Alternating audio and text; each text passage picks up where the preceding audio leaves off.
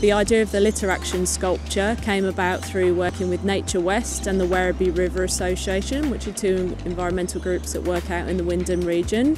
It was a sculpture that wanted to be visible in various community events or public places, so it had to be mobile. And we settled on the idea of having giant letters in these metal cages. They will be set out in spaces where people can walk in and around them and really look up close at the details of what's inside them. You can put your rubbish into the sculpture. So what we really want to do is get people thinking about, they're picking up their rubbish, where is that going? And just really communicating that we need to look after our home, and that means looking after the environment.